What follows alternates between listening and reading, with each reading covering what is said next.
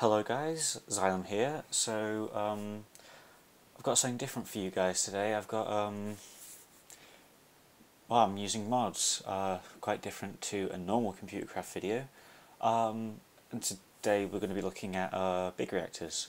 So big reactors, I'm pretty sure everyone knows, but if you don't, it's a mod where you can make pretty big reactors that store thousands of RF that you can, make pretty cheap. And the best part about big reactors, since it is Xylem Gaming, is the fact that it has a Computercraft API built into it. So as you can see on the monitor here, every 1 second it is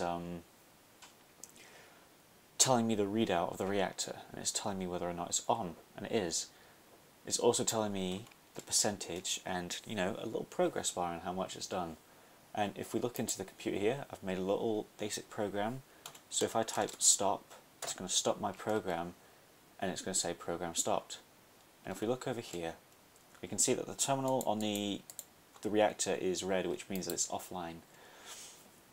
So yeah, this is just a little basic, well, I say basic, it took me a bit to figure out how to get it to work, but this is a program that you can use for just basically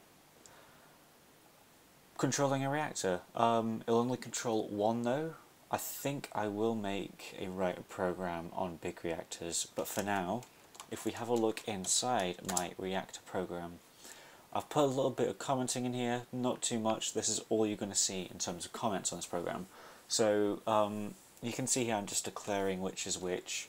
I'm declaring some methods, or some get methods really, because I didn't know how big reactors worked.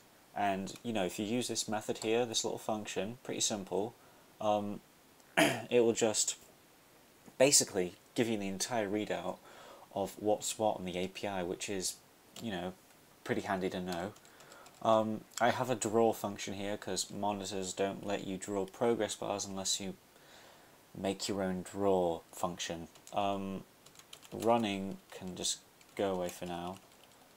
So you can run, well, you can comment out this methods and it will give you the readout. So if I show you what it looks like, if I hit run and I press any button, you can see it will keep on saying what's what, and it will go all the way down. So I'm just going to fill this up. There we go. Alright, let's put stop there and end this program.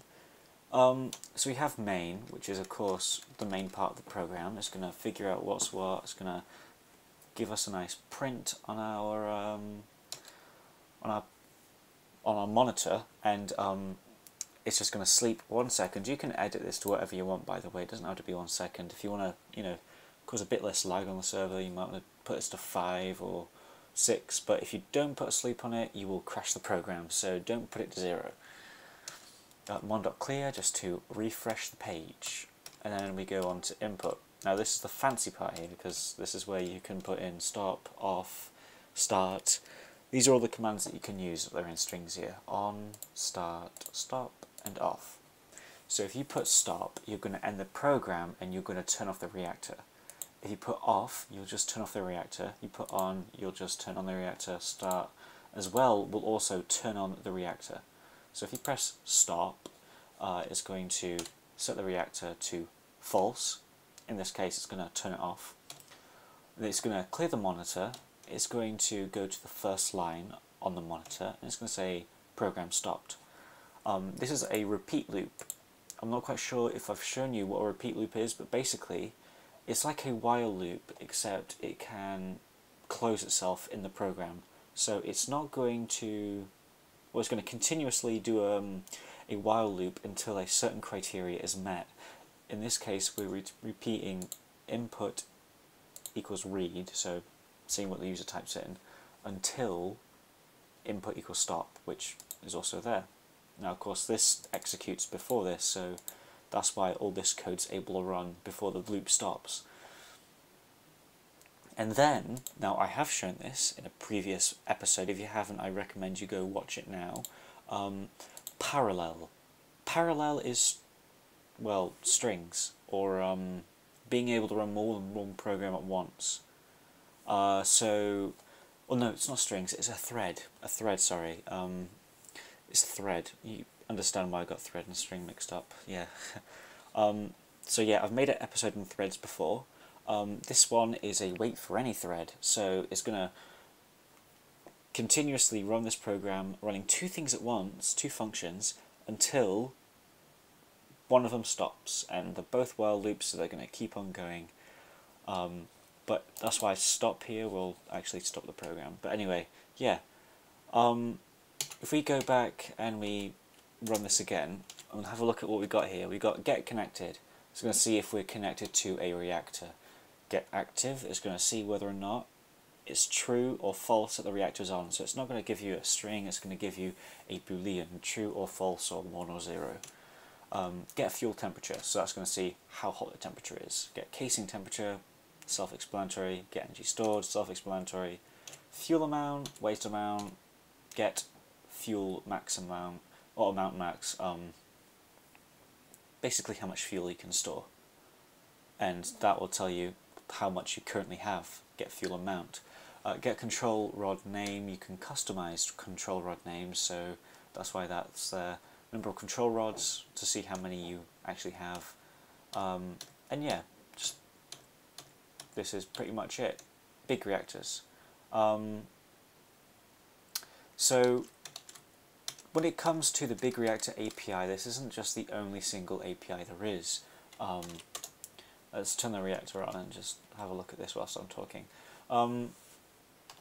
So when it comes to big reactors, there's two types of, two types of API. There's one for the actual big reactor, the reactor that produces energy from an energy source called Yellorium, and there is another API for turbines.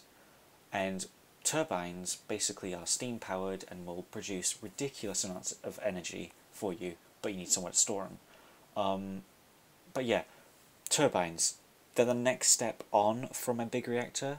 You're able to convert your normal reactor into a steam generating reactor that can then be, that steam can then be pumped on to spin a turbine. So next episode I will be going into how to write an API, well not an API, and a program for turbine control. But for now, I'm going to comment out this methods and I'm going to put it on Pastebin for you guys so you can use it in your own worlds. So yeah, I've been Xylem. I hope you enjoyed this. If you did, give it a thumbs up. Just tells me that you like modded stuff on Computercraft as well as just normal Computercraft. And yeah, I'll see you guys later.